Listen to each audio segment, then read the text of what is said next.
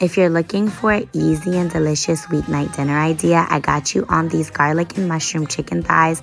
They were a hit.